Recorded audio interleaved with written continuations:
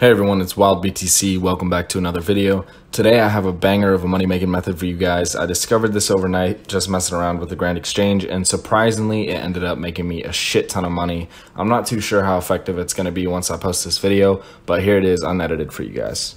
I'm not sure why I decided to take a look at this, guys, but I did, and what I discovered is that there's a low supply of traveler's necklaces in the GE, and there's a super high demand for them. So I instantly bought them at around 30 to 50k and saw that all it took to make one was a jade and a steel bar, and then from there, one cosmic rune to make it a traveler's necklace.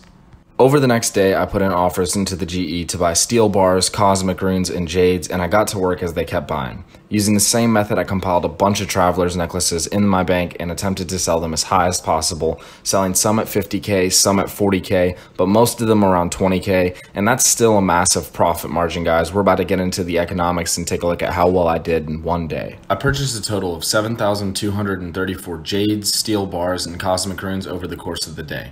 Now, I did buy each of these at different respective prices, so I averaged the total number bought by the total amount spent to get an average price per unit. Now, you can see that I spent 17.75 mil on the jades, 10.85 mil on the steel bars, and 1.65 mil on the cosmic runes.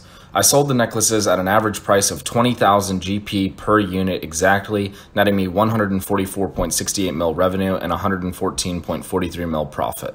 Taking a total time of 6.57 hours, this makes it a 17.42 mil per hour AFK money making method. Now there you go, guys, that's it, and thanks so much for watching. Subscribe, leave a like, and I'll be back very soon, so you know what it is. Wild BTC, I'm out.